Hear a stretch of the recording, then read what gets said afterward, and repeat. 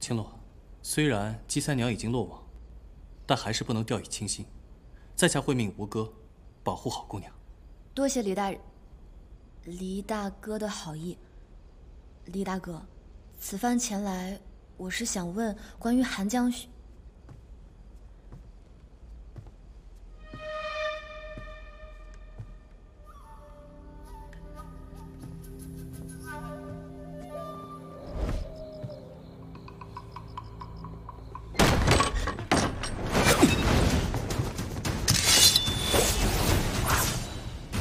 叶偏舟，你这是何意？我倒要问问黎大人，你将烛火熄灭，是否要对玉青洛做不轨之事？我和青洛只是在商谈刺客幕后主使一事，倒是叶公子你，窗窥必听，实非君子所为。当真？不然你以为呢？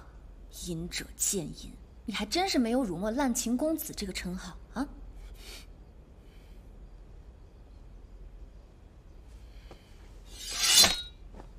既然误会已经解开了，想必你们该聊的也聊完了。